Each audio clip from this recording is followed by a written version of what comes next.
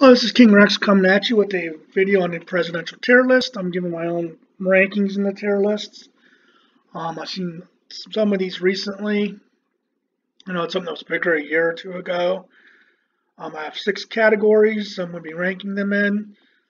The first category, great, is reserved for 4 presidents that really were above and beyond all the others, and then the other categories kind of go down as they go.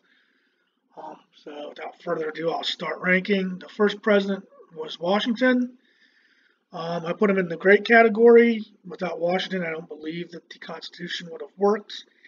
And the founding of the nation and the starting of the government under the Constitution was a very fragile time. I think he was so successful that people don't understand how fragile the new nation was. The second president was John Adams. I actually put him in the below average. I'm only ranking these guys based on what they did as president. And as president, Adams wasn't really that great. He was a really good founding father, but the main things his presidency were known for was, one was the Alien and Sedition Acts, whereas the Alien Acts weren't that bad. They were just immigration restrictions. The Sedition Act basically made it illegal to protest or write anything against the government, which goes against the Bill of Rights. He also started the Quasi-War of France, which was a naval war and almost got into a full-blown war. He's generally given great credit for not going to war with France, but his actions were what made war possible, and he was kind of lucky that we didn't go to war with France. Next president after him was Thomas Jefferson. I put him in the above average category. Now, he did do some things that were great, but he also did some things that weren't so great, and that's why he gets put in this above average category. The Louisiana Purchase and the Lewis and Clark expeditions and the Barbary Pirate Wars were all 3 great things. Most people don't learn about the Barbary Pirate Wars. Basically, the countries that were in northern Africa were basically run by pirates, and they would attack other countries and make them pay tributes, and Jefferson went against that and fought a war against them. He fought the first Barbary Pirate War. The second war was under Madison, and it pretty much put an end to that piracy in that section of the world.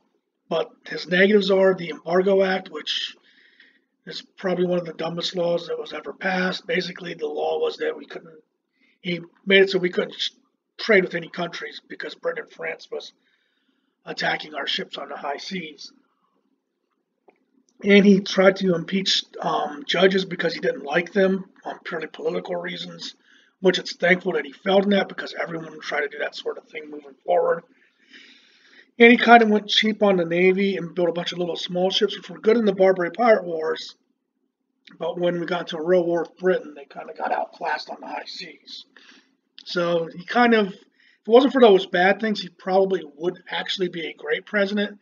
But he knocks himself down to the above average. I still think that the good he did far outweighs the bad, but not enough to get him above the above average.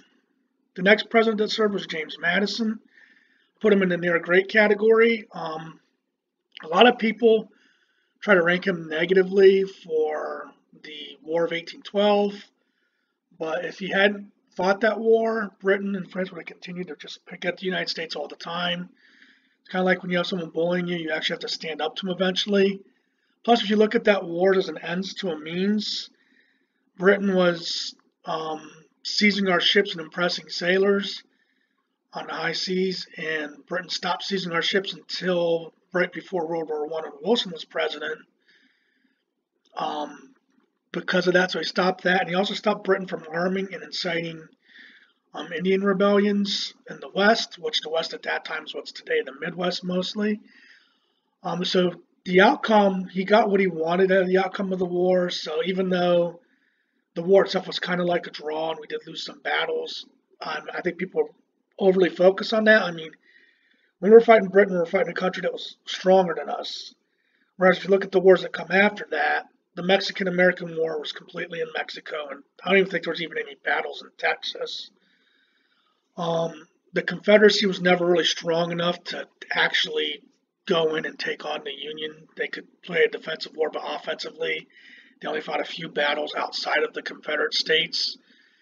And most of those were in like Missouri, West Virginia, and Kentucky. They were minor battles, and those states were kind of half in, half out.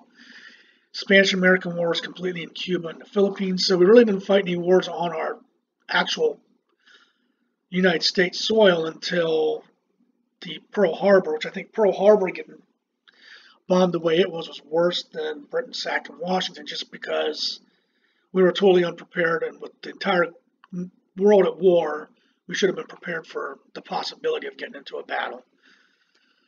So I still put him near great because of the War of 1812. I think he did what was right. His second Barbary Pirates War was actually what ended the Barbary Pirates, and he was willing to admit when he was wrong, which a lot of people aren't. When he rechartered the Bank of the United States of America, creating the second Bank of the United States of America, because he was completely opposed to it, but when he became president and seen that it was needed, he actually did what was right and rechartered the bank.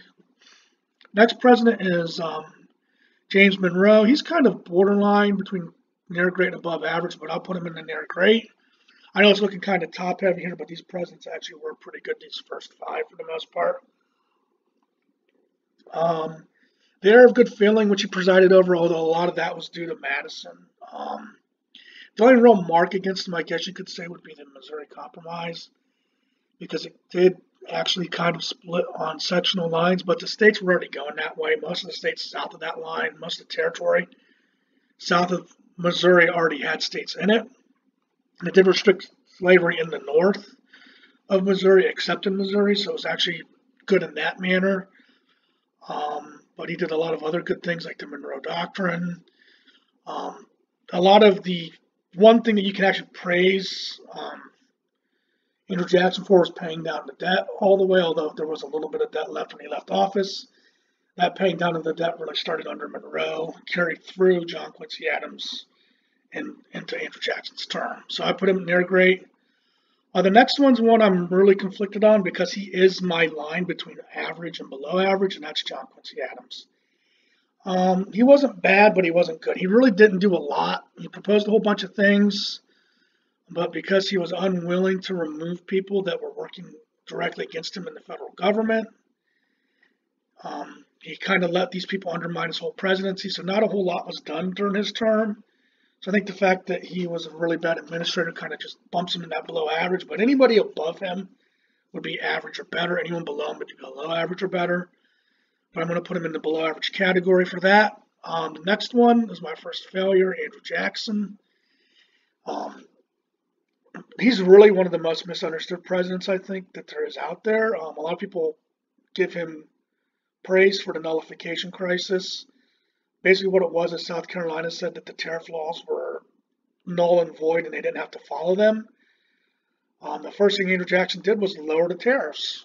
Then when they said, well, the new tariff isn't low enough, we're not going to pay that either, he lowered the tariffs again, but when he lowered them the second time, he passed the force bill telling them if they didn't follow the new tariff law, which was basically what it was before what they called the Tariff of Abominations was passed in 1832 or 1828, whatever's at the end of 1828, that he would go in and force them with the military. And people say, well, he forced them to back down. But the problem with that is that it's kind of like if you have a little kid with you in the grocery store and they're crying and wanting for you to buy them a candy bar the entire time in the store. And then you buy them the candy bar when you're at the checkout counter. And you tell them they better behave now. Well, you didn't teach them not to cry and whine and throw a fit. You taught them that if they do those things, in the end, they're going to get what they want, which is what South Carolina got. So he fostered future rebellion with that. His Indian policies would be termed as ethnic cleansing today, or where he pushed all the Indians out west of the Mississippi in the entire country pretty much. I mean, I won't call it genocide, but it was ethnic cleansing, and they really didn't take the time to properly prepare for the move to Oklahoma. They didn't just move them to Oklahoma, which most people think. They also moved them to Kansas and Nebraska. They just pushed them west, far west of the Mississippi, west of Missouri is what they did. So he didn't have them prepared properly, so a lot of them died. He also, which was against the Constitution, he disobeyed the orders of the Supreme Court when they said that he couldn't forcibly remove them. He destroyed the second Bank of the United States of America, and he did that against the Constitution because he illegally withdrew the deposits within the bank because they had to be kept there, I think, until 1836, but he removed them in 1832. He also allowed his attorney general to illegally destroy what were called anti-slavery mailings. Basically, people in the North would send what was like a small newspaper to people in the South, just to try to convince them that slavery was bad and they should get rid of slavery. Well, Jackson was very pro-slavery. In fact, he made his fortune being pro-slavery. He was the first pro-slavery president. The ones before him, they put up with it as part of the Constitution, but Jackson was truly pro-slavery.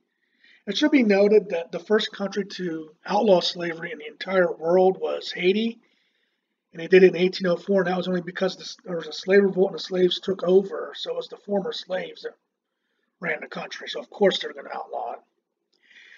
So Jackson was very pro-slavery. He did a lot of bad things. The only good thing he did, really, you could say, was the debt, paying it down, but by the time he left office, it actually started building up again. He also crashed the economy, causing the Panic of 1837, with what was called he did what was called a Specky Circular, which made that you couldn't buy property without gold, so you couldn't use banknotes. But the reason why there's all these banknotes causing inflation is because he destroyed the second bank in the United States of America, which in its charter there were things to keep inflation in check, and he just put all the money into various pet banks that supported him for political reasons. So he really was just terrible. There's really not a president in these first 7 that's even comparable to as bad as Jackson is. Also in the failure category, I'm going to put Martin Van Buren. He pretty much was Jackson light. He carried out all of Jackson's policies, no matter how bad they were. The only thing he did differently was he eventually got rid of the pet banks and replaced them with the independent treasury. But the independent treasury created a credit crunch, which made the Panic of 1837 even worse.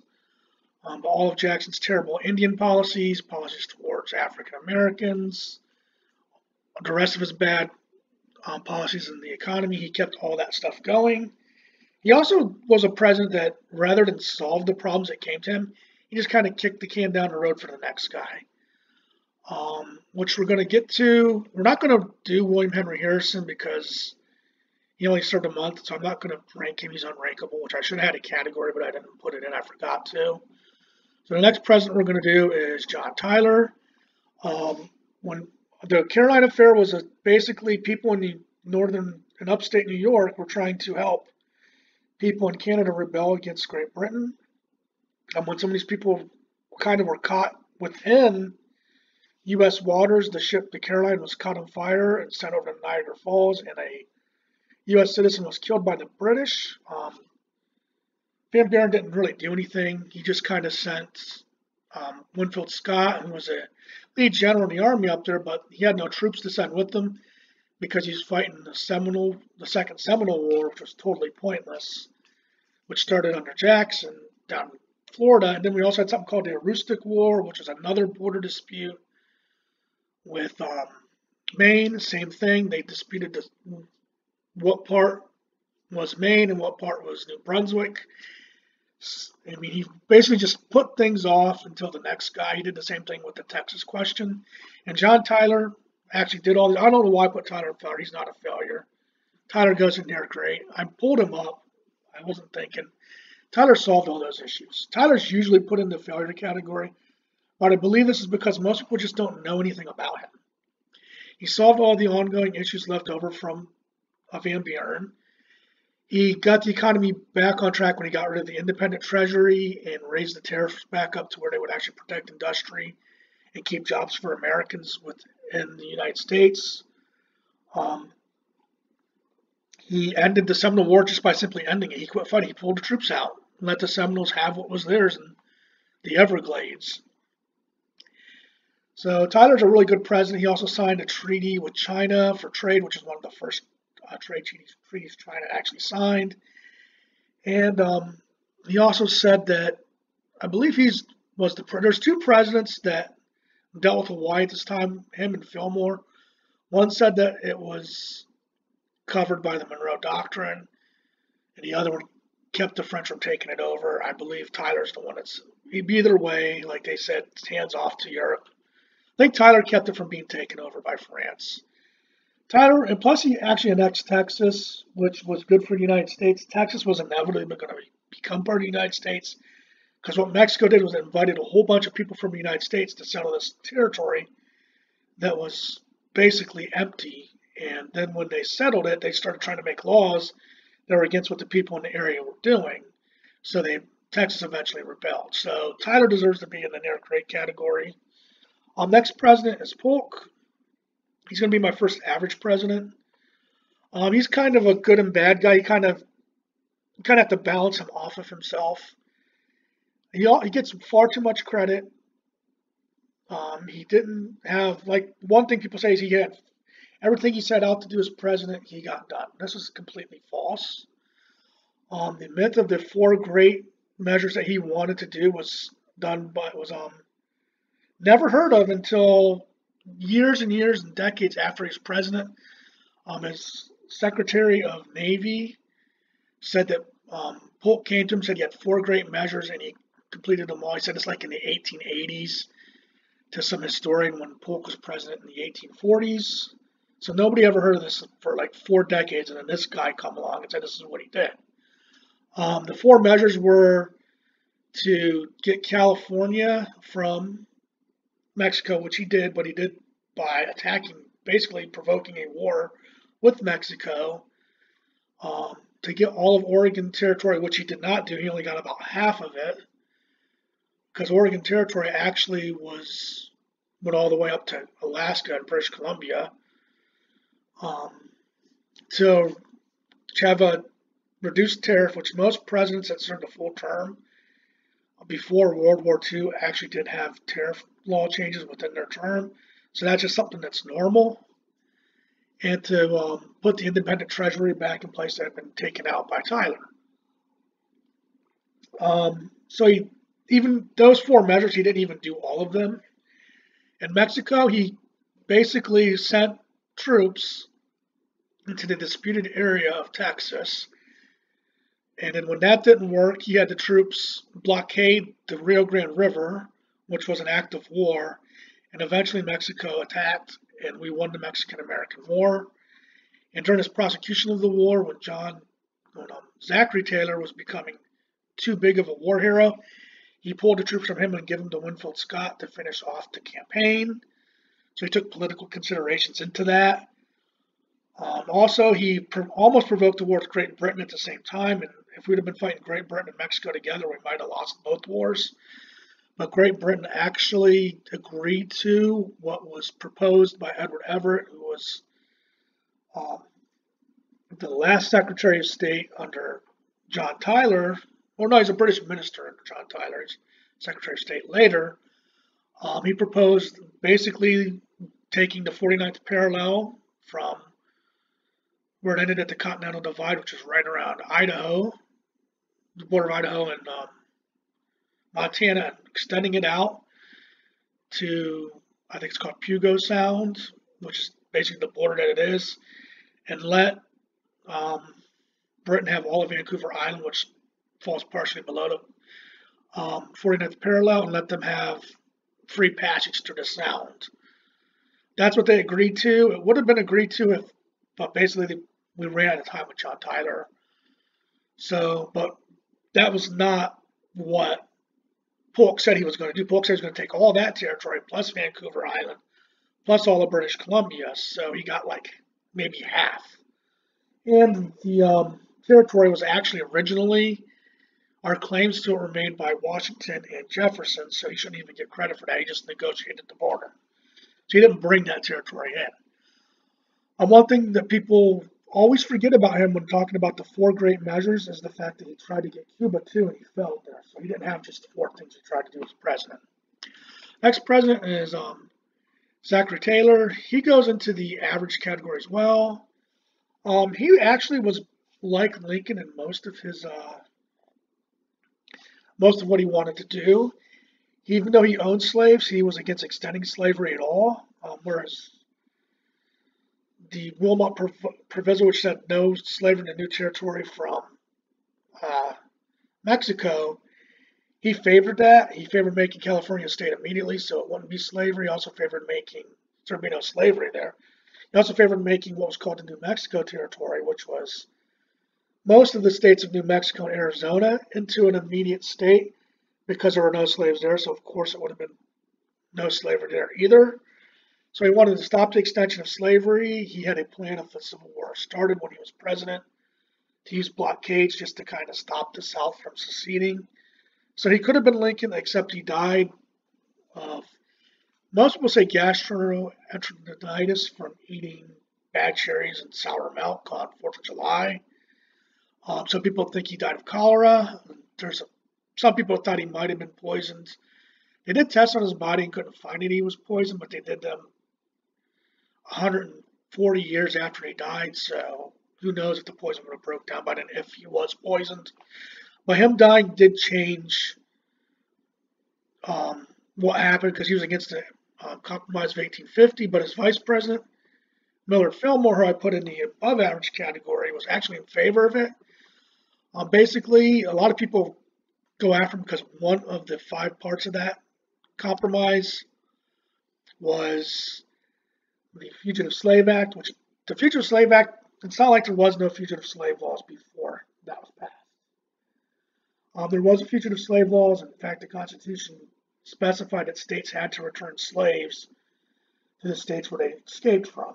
But what happened was a lot of the New England states were just not following the law. This is one of the states' rights things that the people from the South that seceded from the Union for states' rights, they didn't favor states' rights when it was the right to not return slaves. They favored them when it was the right to keep slaves. That was part of the compromise, but it also outlawed the sale of slaves in the District of Columbia. It made California a free state with no slavery. It took part of the territory that Texas claimed and gave it to New Mexico while paying Texas's debts. And it let the states, the areas that were brought in, which were Utah, which was all Mormon, so they were never going to vote for slavery, and the Arizona territory, Arizona, New Mexico area, to vote on slavery themselves when they become states, but that area was completely and totally unsuited to slavery. So the North won in the Compromise of 1850, but a lot of people try to look at that. But once the issue of extension of slavery was settled under the Compromise, the only thing abolitionists could really seize on was the Fugitive Slave Law until the Kansas-Nebraska Act, which we'll get to the next president. But Fillmore did do twice because Texas was originally going to try to secede back from the Union because it didn't like the fact that some territory was being given to New Mexico territory. The part of New Mexico that's east of the Rio Grande River, that's the area we're talking about. Well, Fillmore stopped them from seceding by sending troops and giving them stern messages like, hey, you're not going to take this territory. They're going to try to attack that territory and re-secede. And also the Carolinas were going to secede from the Union because of the Compromise, and he sent like additional troops there and stuff that he headed off a secession attempt by the Carolinas. He doesn't get any credit for this, but he basically does the things that James Buchanan is vilified for not doing. You know, James Buchanan's rated a failure because he didn't do what Fillmore did, but then they rate Fillmore as a failure as well. These two presidents should not be rated the same. I put Fillmore in the above average category. A lot of people put him lower because they don't like the fact that he ran with what was called the American Party, which was a nativist party before the Civil War, but they nominated him as their candidate when he was out of the country without consulting him. Then the Whig Party, which he was from, what was left of it, nominated him as well, so he just took the nomination and ran as a Union candidate of holding the Union together. He felt that if a Republican won the presidency, it would cause a civil war, and he was kind of right because as soon as Lincoln was elected, Civil War broke out. Franklin Pierce, this is a guy I do feel kind of bad for. He kind of belongs right in the middle of these two categories. I'm going to put him in the below average. I'm going to give him the benefit of the doubt. He did sign one of the worst laws ever, the Kansas-Nebraska Act, which reorganized the political parties along sectional lines. The Republicans in the North that were against the extension of slavery, and the pro-slavery Southern Democrat Party, which the Democratic Party was basically pro-slavery from the day Andrew Jackson created it, but it got even more pro-slavery after this act. He did pay down the debt a lot. He did have a good economy when he was president. He did get what was called the Gadsden Purchase, which is the bottom part of New Mexico and Arizona. He sought to get Spain to sell us Cuba, which would have been good for the country because we've had tons of trouble with Cuba since then, but it fell through. He's really borderline failure, but I'll give him the benefit of the doubt here and put him into the below average. But he's like my bottom below average president. Next guy is Buchanan. He gets the failure. Even if states hadn't started seceding from the Union at the end of his term in office, he was still a terrible president. The economy was awful underneath him, and he did things that made it worse. He said he couldn't do anything to stop seceding states when they were leaving the Union, but he went against the Mormons in Utah with very little evidence to stop what he thought was a rebellion there. So he's kind of two-faced. The worst thing he did, though, was when there's a case called the Dred Scott case, he said that no matter what, he would follow that case when it was handed down and everyone else should, which was a Supreme Court case, which would have been fine, except he went to Supreme Court justices, influenced their decisions, and got them to rule in the manner that he wanted to. And he told them to make a broad ruling, which basically the Dred Scott case said that the Missouri Compromise was unconstitutional, that the federal government could not stop people from bringing slaves to different territories, because the Dred Scott case was that a slave was brought to a free territory in Wisconsin and not freed. He said that African Americans, whether they were slaves or not, were not U.S. citizens, therefore they couldn't even petition the court. And a bunch of other bad things. It was Roger Taney who made the decision, and he was put as this Chief Justice under Andrew Jackson. Yet another bad thing Andrew Jackson did.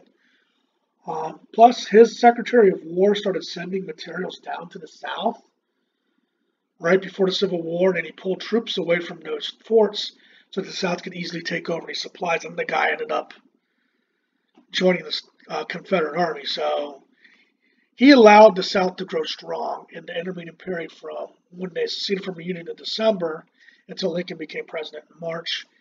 He could have done something. I mean, he was kind of in a bad situation there, but even if he hadn't done that, he was so bad otherwise, like during the Kansas-Nebraska fiasco in Bleeding, Kansas.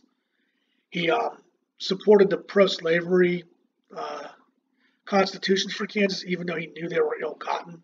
So he's just terrible. Lincoln, I put to the great. He's my second great president.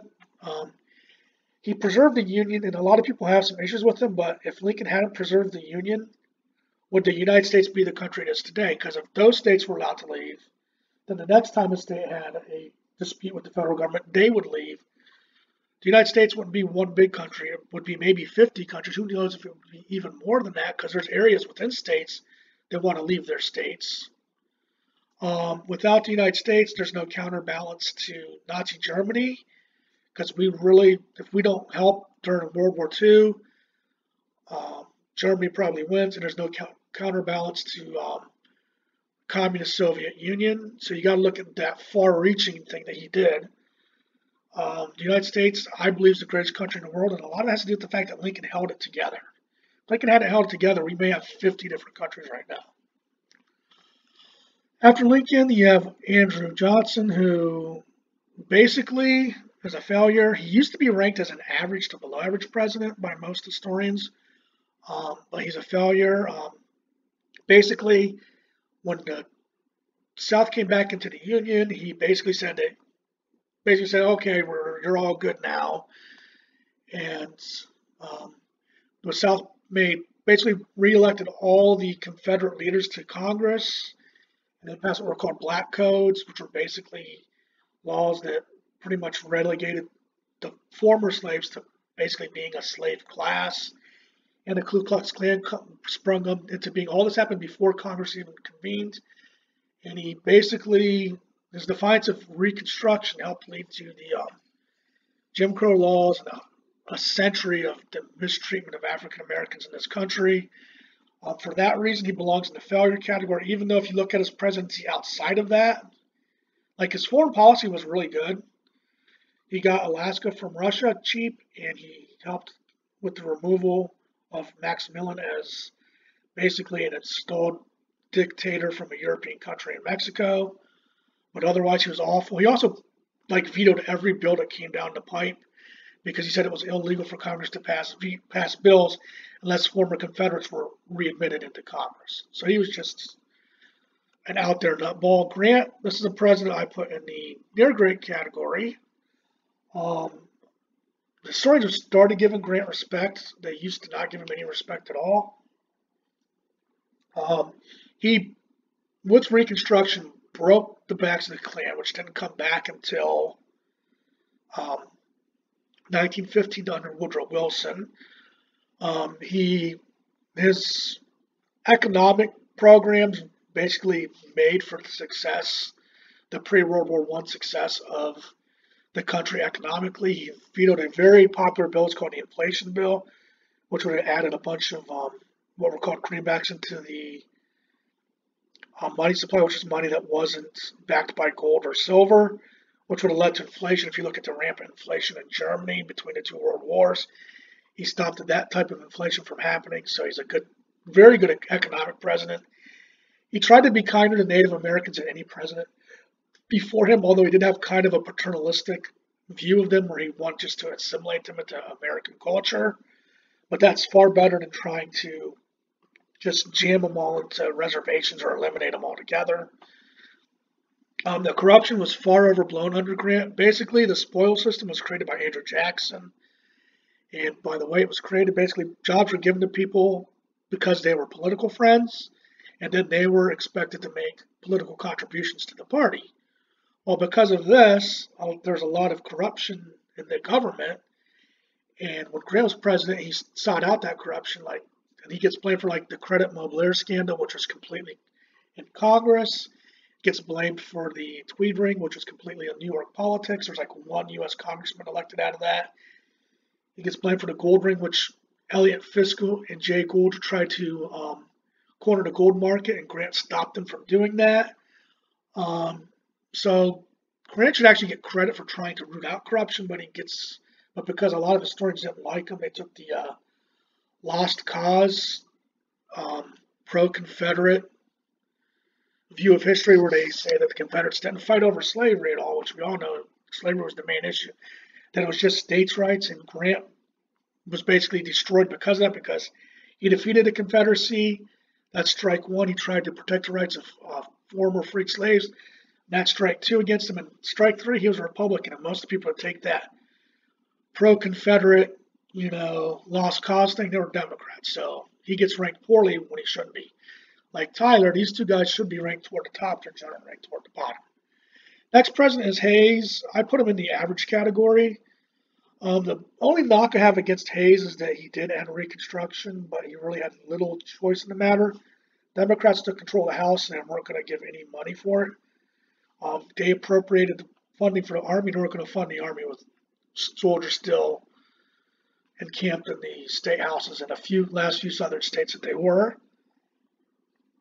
One great thing he did do is that they tried to put riders, which were basically secondary laws attached to appropriation bills, that would have repealed the enforcement acts that were passed under Grant to stop basically the domestic terrorism that the KKK did against former slaves.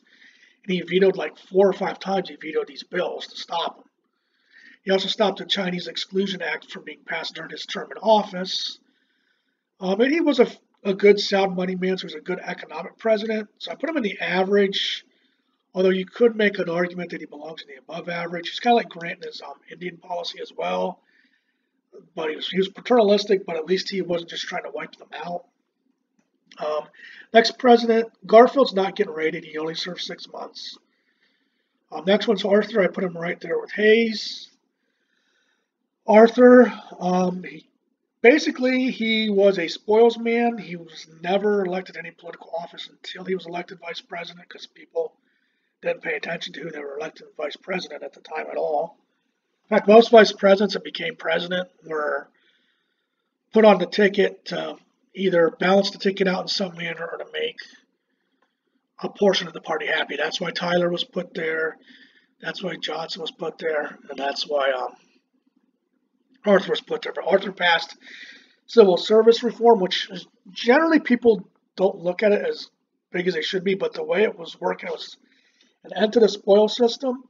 And because both parties got a lot of power from the spoils system, the people that benefited from it the most were the people that had to get rid of it. Like Congress benefited the most from the spoils system because they would ask congressmen who they wanted put in different positions, even sometimes from the opposition party.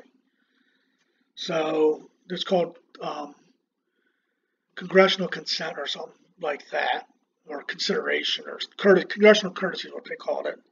He put an end to that. He did sign a Chinese Exclusion Act, but he vetoed the first one. It would have been a 20-year ban and got it brought down to a 10-year ban. If he'd vetoed that, it would have passed over his veto because it was a veto-proof. Like they passed it with a veto-proof majority, so he didn't fight it. But he did get a better law than what was originally offered. That's the one knock against him. He's a pretty decent economic president. He lowered tariffs slightly. He was a very good president, I think. I just think that he's another one that gets ranked lower than he should. Grover Cleveland, I'm going to put him in the below average. He's one that historians used to love a lot for some reason. My main things with him is that basically when it comes to the policy towards African Americans, he was lockstep with Andrew Johnson. Andrew Johnson gets hit a little harder because Andrew Johnson actually pretty much pioneered that policy. Cleveland just followed it. Cleveland also broke up the Pullman strike in favor of the company that was exploiting its workers. He shouldn't have broke the strike. He should have sent the troops in to protect property and stop riots, but he shouldn't have broke the strike. He was a terrible economic president. He vetoed pension bills because he didn't feel that people who served in the Civil War should have got pensions. There was a bill called the Dependent. Basically, there was tons and tons of pensions bills that would be passed through, but there's one bill that would have given him a reasonably modest pension, which would be like, in today's money, around $300 a month. That's nothing big. He vetoed that. He passed what was called the Dawes Plan, which took away 2/3 of all land from Native Americans. He was just really a bad human rights president. Honestly, I'm kind of giving him a benefit of the doubt to put him below average. To me, the failures are ones that were just absolutely terrible. They were just so bad that they really were detrimental to the country. Cleveland was just bad. Benjamin Harrison, I put up in the above average category. He's a president that generally gets ranked low, but the funny thing is that what he did should rank him high. The main thing that they go after him for is to say that he was this big wasteful spender and all this and that. But he was the last president to run a net surplus during his term until Warren Harding and Harding and Coolidge did it, and then no other president has since. So he wasn't this huge spender. And Grover Cleveland is generally known as a guy that was, good with money and wasn't wasteful. Under Grover Cleveland, he ran a net deficit under his term. He rebuilt the Navy. Arthur's kind of started towards that way, but he rebuilt the Navy, which we needed during the Spanish-American War. He passed the Sherman Antitrust Act. He passed some forestry acts that allowed for the making of national forests more easily.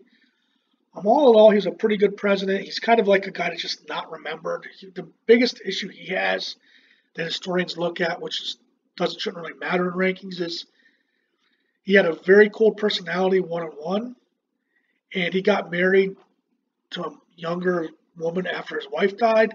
But if you're going to count it against him for marrying a younger lady, you should count it against Grover Cleveland because he did the same thing. They count against him and Tyler, but not against Grover Cleveland. I don't know why. Which that doesn't even matter when you're ranking presidents because that's personal life.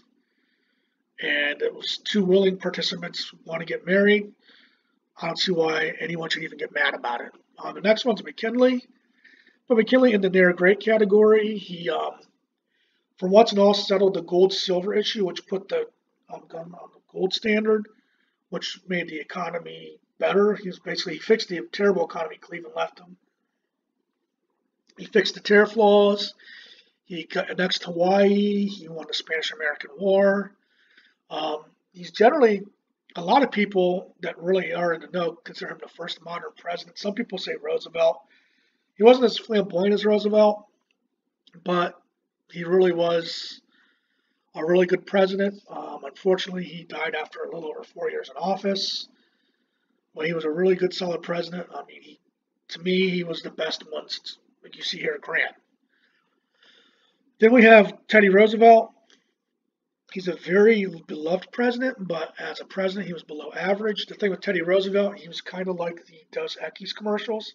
He was the most interesting man in the world, but most of what he did was unconstitutional. He had the belief in him that if he felt something was for the greater good, he could do it without, he could go around the Constitution to do it without congressional approval, which even if you agree with what he was doing, that's still a dangerous precedent to set. He also liked to invade countries from Central and South America and the Caribbean. His reasoning was that he jumped in there and took them over before someone else would, which he shouldn't have been doing such things. He basically tarnished the country's image when he helped Panama gain independence.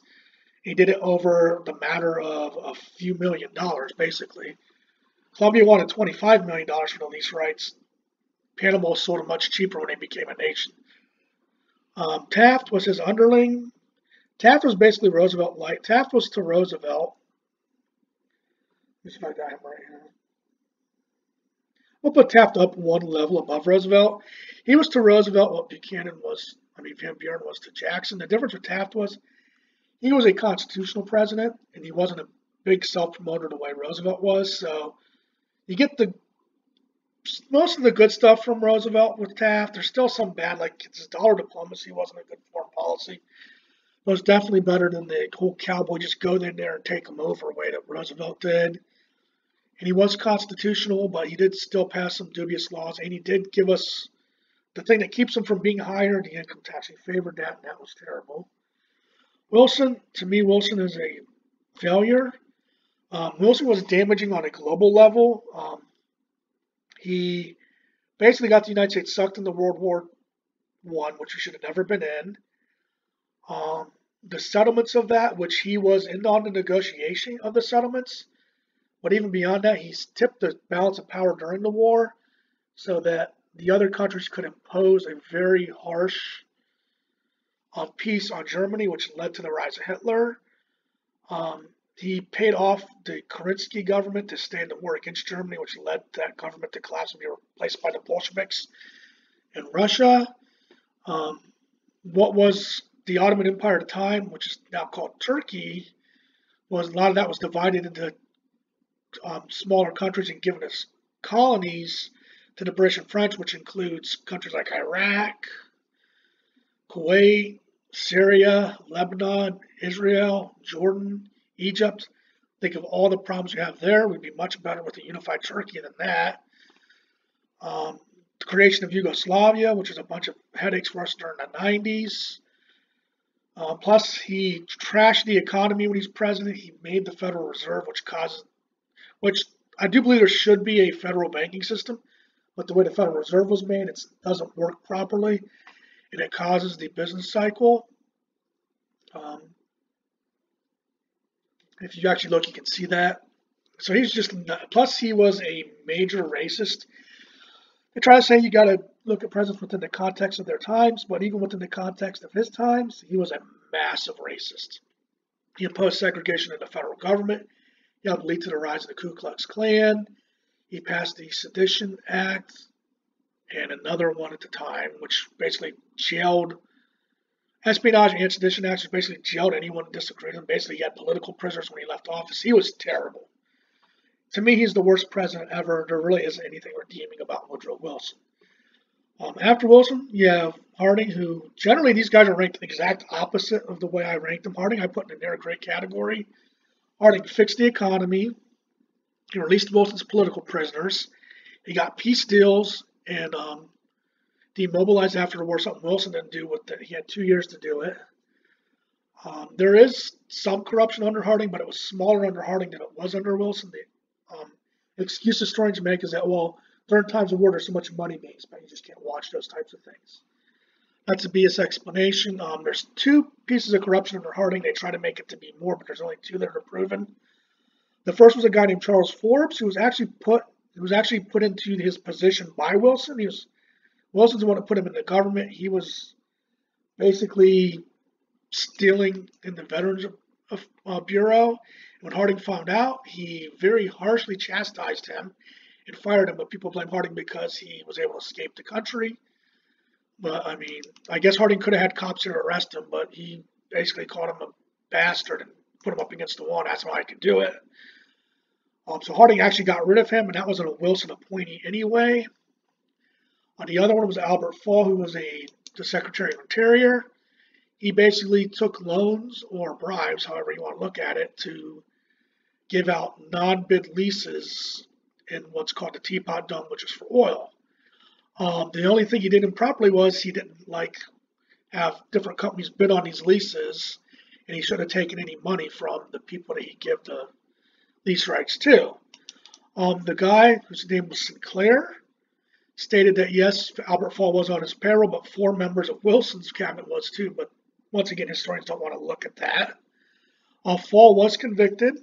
He was the only person convicted out of Harding's administration for corruption. But the thing with Albert Fall is that people say, well, Harding shouldn't have known better. But Albert Fall was a senator. Harding was a senator before becoming president. He nominated him for Secretary of Interior. And every single senator in the Senate voted to confirm him. He was the first unanimously confirmed cabinet member ever. So he fooled everybody. He just didn't fool Harding. He got them all. So when you think, oh, Harding should have known better, well, then so should have the other, how many other senators there were? There were like 96 senators at the time. What about the other 94 guys? They didn't know better either. People try to make his Attorney General, Harry Doherty, out to be a criminal. But once again, there's no real proof, and the guy was tried and found innocent. So I don't count someone that's found innocent as being corrupt. Next guy is Calvin Coolidge. He was to Harding, kind of like Taft to Roosevelt. He was just Harding light. No corruption in his term, but I kind of put him in the above average rather than near great for 2 reasons. He didn't pioneer really anything that Harding did. He just kind of kept it going. And Harding came in, the country was in a shambles from Wilson. The only thing that he had to worry about was the Teapot Dome scandal, which is overblown. I mean, do you really think that there's no one in the government that's cheating now? I mean, come on. We know that there's all kinds of corruption in government. So he only gets an above average, although he's really close to the near great. Hoover, I put below average. He completely failed economically. His policies were bad, which if you look, Grover Cleveland's in the same category with him. Otherwise, though, if it wasn't for the economy, he would have been a fairly good president. He had good foreign policy. He's probably one of the best administrators ever that was president. But his economic policies, which it wasn't all his fault for the Great Depression, a lot of it has to do with the way the Federal Reserve acted, and the Federal Reserve didn't take, the president didn't tell the Federal Reserve what to do, and they did it. They didn't take direction from the president until Lyndon Johnson became president. So I put him in this below average category. Now we have FDR. This is one of the biggest mixed bag presidents ever. I put him in the average. He was, for the most part, a great wartime president, but there are 2 things that go against him as a wartime president goes. Number one, rather than going to the American people and making a case to go to war, he kind of looked for a backdoor in, and he agreed at Yalta to let the Soviet Union pretty much just take over Eastern Europe. But he did lead the United States to a hard-fought victory, even though he died before the end of the war. So he does get credit for being a great wartime president. Economically, he was the same as Hoover. He did not solve the Great Depression. He made it worse. And he actually has a fairly poor record when it comes to human rights. Most of the New Deal legislation was written in such a manner that African Americans couldn't benefit from it. He was opposed to anti-lynching laws. He imprisoned people of Japanese descent just because they were of Japanese descent. But basically, if he'd have left office after 8 years, I couldn't put him. I'd have to put him in below average or failure. But the war saves him. He basically stayed in there long enough that he could be successful. Next one, Harry Truman. He goes right up here in the near great. He's a borderline to great. He ended the war with Japan by dropping an atomic bomb. A lot of people are against that, but the Japanese were looking to fight to the last man on every island. So if he doesn't end the war with Japan, that way it probably goes on for another few more years. Millions of people die on both sides. So yeah, the atomic bomb was terrible, but it ended the war. with a lot less bloodshed, even to citizens, because the Japanese were training their citizens to fight. He did a great job in Europe as a foreign policy president. He did a very good job in the United States domestic policy. His only negatives really were that he should have helped Chiang Kai-shek when he didn't during the Chinese Revolution, which led to communists taking over. And he basically, it's kind of his fault that the Korean War started and he didn't have when he had it won, he pushed for more. Because originally we were just supposed to expel the North Koreans from the South, but he tried to push and take the whole country. So, other than his policies within Asia, but he did have good policies to Japan, I'll give him that. He was a really good president. Next is Eisenhower. He's my third great president. He's one that I think people don't know enough about. He's the president that was the closest to Washington. He didn't make any major mistakes. You got to remember, he was the president when the Soviet Union really got nuclear capabilities. A lot of people pushed him to go to nuclear war as a first strike to the Soviet Union, and Vietnam and Korea over there's 6 times. China was trying to go after Taiwan by taking over a few small islands that were between them that Taiwan had, which was Chiang Kai-shek. And he refused. And all of his generals got together and said, no, we need to use nukes to end these wars. So really, if Eisenhower had been anyone but Eisenhower, he probably wouldn't have been able to say no. So he probably saved civilization by not going to nuclear war and by making defense enough that he stopped there being in World War III, basically with his massive retaliation, which means that we have all these nuclear weapons. So Russia never fought against us because they knew they would be destroyed in the process, which basically is like, if you go after us, you're going to be destroyed and we'll both be destroyed. So basically, it may sound like a crazy thing, but he kept, the peace. He actually was smart enough not to go into Vietnam, but the people that followed him weren't. Kennedy's another one that's kind of hard. I like him a lot, but I can't put him anywhere but average. You have to balance out that he messed up in the Bay of Pigs, and he did bring the first combat troops to Vietnam, but he was in the process of pulling the combat troops out of Vietnam. At the Vienna in Berlin, he actually told the Soviet Union that, hey, you're not taking Berlin, we're going to defend it, which did people blame him for the building of the Berlin Wall, but the building of the Berlin Wall was the Soviet Union saying, okay, we're not going to be able to take West Berlin. So they had to basically wall West Berlin in so that people from Germany would not escape to West Berlin to avoid communism.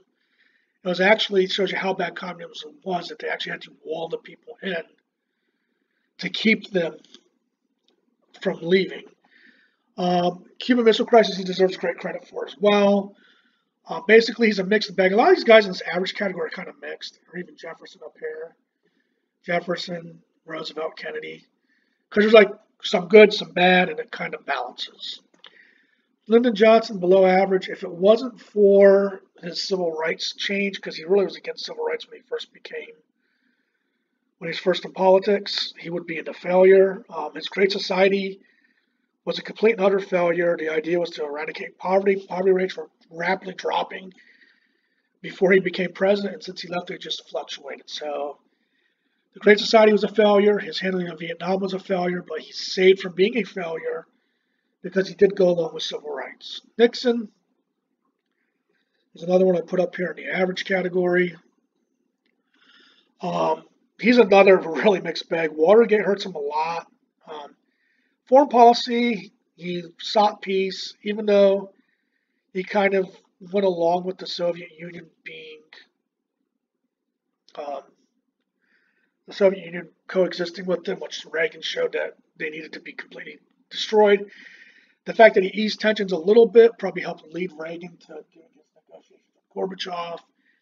He recognized China as a country, which we didn't do before that. He got us out of Vietnam. He saved Israel during the Yom Kippur War. He actually was the best president when it comes to Native Americans. He was he got the economy fixed for a little while, but because of the Yom Kippur War, you had the oil embargo, which destroyed the economy again. But the economy was messed up by Lyndon Johnson before that. But Watergate hurts him, and his economic programs were good short term, but not good long term for the most part. But he's kind of had his hand forced because the country was just a mess after Lyndon Johnson was president. Next, we're going to Gerald Ford. He's another one of these average guys. He's kind of another Nixon light.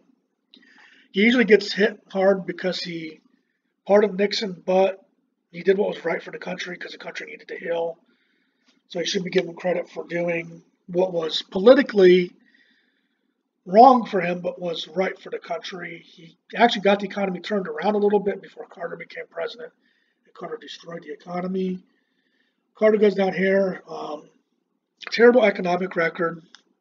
He basically encouraged the pumping of inflation into the economy.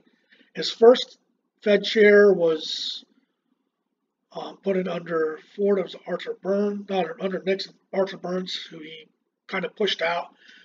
Put in Miller, who pumped all kinds of inflation into the economy. After his Malay speech, he fired like 4 cabinet members. One of them was a Secretary of Treasury. He had to replace that guy. He couldn't find anyone in the private sector. So he made Miller the Secretary of Treasury, and when he couldn't find anyone to become the Fed chair, he was stuck with Volcker, but he even encouraged Volcker not to raise interest rates. So he ruined the economy. He come up with the idea of really bad laws that basically put taxes on gasoline and stuff, which hurt the energy sector. The gas guzzler tax, which only goes against cars but not trucks and SUVs. So it's actually made people buy less fuel-efficient pickup trucks and SUVs and destroyed the full-size car and the full-size station wagon because of basically unintended consequences of a bad tax. He failed in Iran in several ways. He pushed the Shah out for the Ayatollah, then the Ayatollah took all them hostages, which hurt him. He funded Islamic fundamentalist groups in Afghanistan against the Soviet Union. Realistically, I'm really giving him a huge benefit of the doubt by putting him in below average because he really has all the hallmarks of a failure, let's be honest.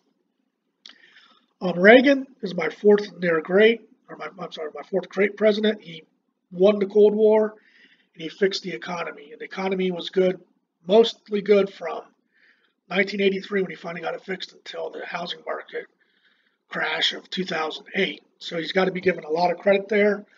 The presidents that followed him should be given some credit, like Bush and Clinton, because they kept going. But I put him in the great category for winning the Cold War and fixing the economy. Bush, the elder, I put in the near great category. He was to Reagan, he's like Reagan light, kind of like Coolidge to Harding and Ford to Nixon.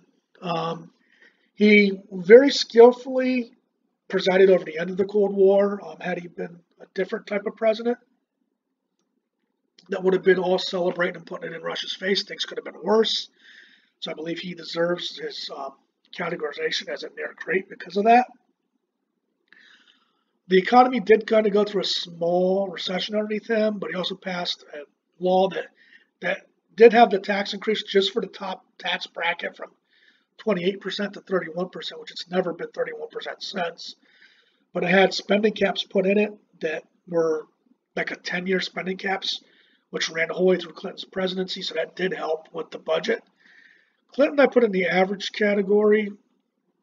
Now, the reason why he gets hurt down into the average category, he created a constitutional crisis when he decided to lie under oath. Even if you don't believe he should have been impeached, he could have simply not answered the question.